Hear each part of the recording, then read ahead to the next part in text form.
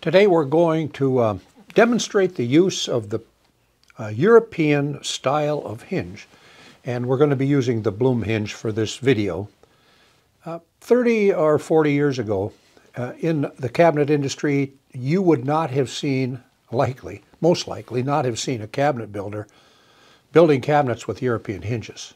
But today, if you go to a cabinet shop, you're going to see very few cabinet shops that don't use European style hinges. So this is an important hinge to consider. Blum has several cabinet angle openings, 107. They have 110, 120, 170, 155, a whole bunch of different cabinet opening profiles.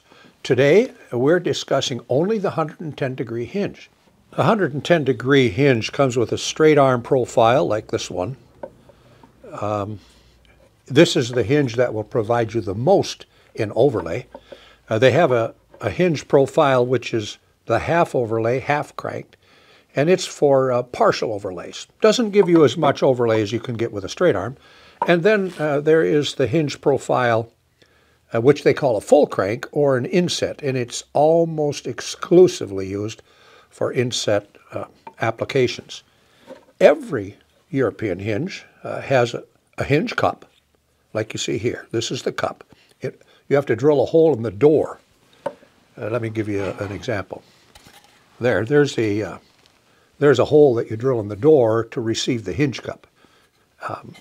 And then besides the hinge cup, there's the hinge arm, and every European style hinge has a mounting plate. So hinge arm, hinge cup, and a mounting plate.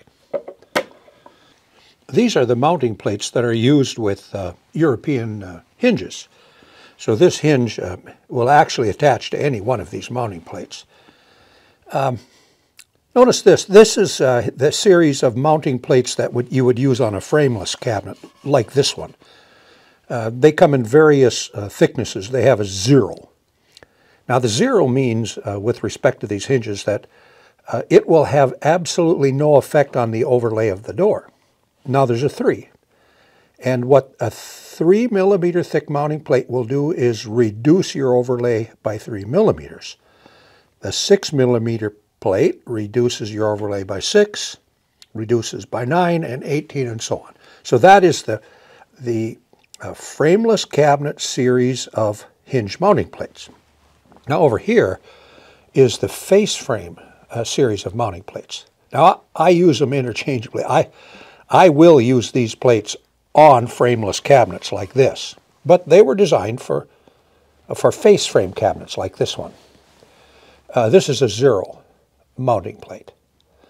You can use it interchangeably with this mounting plate. It has the same effect with the hinge. So the European hinge mounts on this, and this 0 plate has no effect on the overlay. The 3 millimeter plate will reduce your overlay by 3, reduces by 4.5 and 6, and so on. So the face frame series of mounting plates and the frameless cabinet series of mounting plates.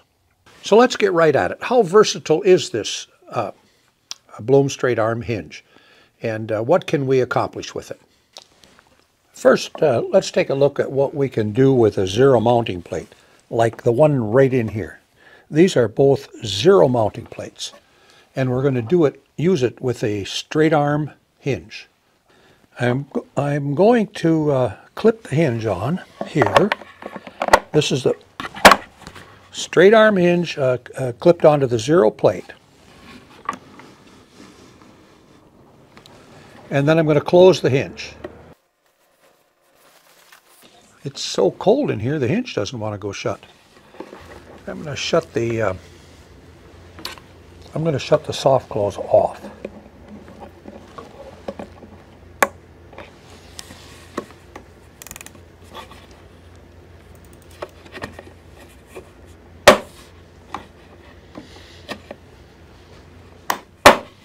So now we're using a 0 mounting plate, a straight arm 110-degree hinge, and you'll notice here that the hinge cup itself is overlaying the front edge of the cabinet, the face of the cabinet. The amount that the hinge cup overlays the face of the cabinet is called the fixed distance. And on a straight arm Blum hinge in the 110 degree, the fixed distance is 11 millimeters. So now when we add a door to that, we have to consider, let me just use this as a sample here. We have to consider the boring distance, the distance from the edge of the door to the edge of the cup. And in our sample door, we've got 6 millimeters there on this boring distance. And so that means with a 11 millimeter fixed distance and a 6 millimeter boring distance, we're going to have a 17 millimeter overlay. Let's attach our straight arm hinges to our cabinet door.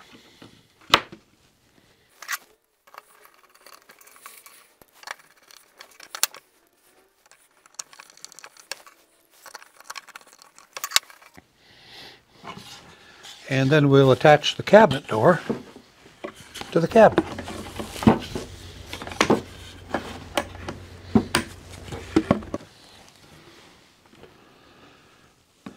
And that gives us a 17 millimeter overlay on our cabinet. And our cabinet is 3/4 of an inch thick, or 19 millimeters thick for the side panels. And that means we have a 2 millimeter reveal.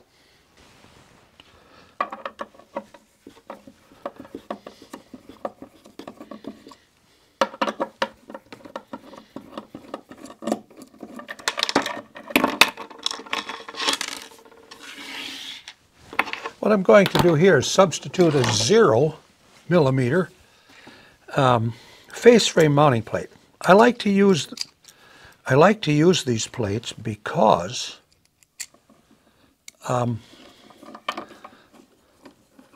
if you don't have the equipment to do the line boring like you see in here, then these plates really make it easy. Everything lines up very nice because the face frame mounting plate has little tabs on it, and you pretty much can't get it wrong.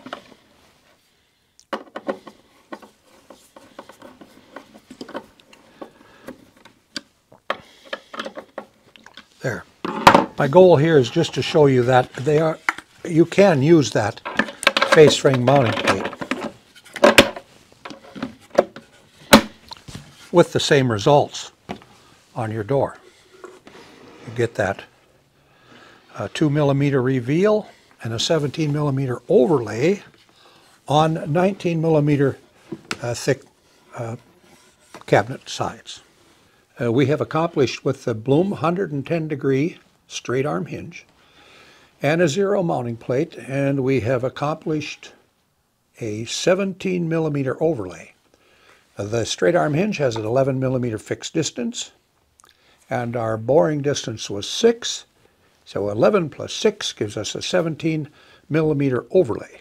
And on our 3/4 inch cabinet side panels, that leaves us a 2 millimeter reveal. That's a pretty good application. Now our next video, it is going to show us how to get a 1/2 inch overlay, or really close. And we'll do that 2 different ways, with a 3 millimeter plate and with a 4.5 millimeter plate. And then with a straight arm hinge, we're going to do an inset door. So look forward to that. I hope you got something out of this video.